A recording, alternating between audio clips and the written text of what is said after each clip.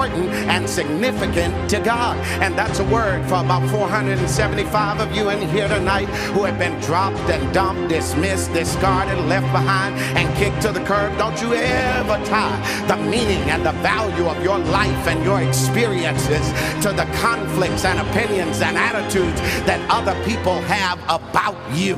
Don't let them prognosticate about your future, because your meaning, your significance, your value ought not be determined by them. It ought to be determined by Him.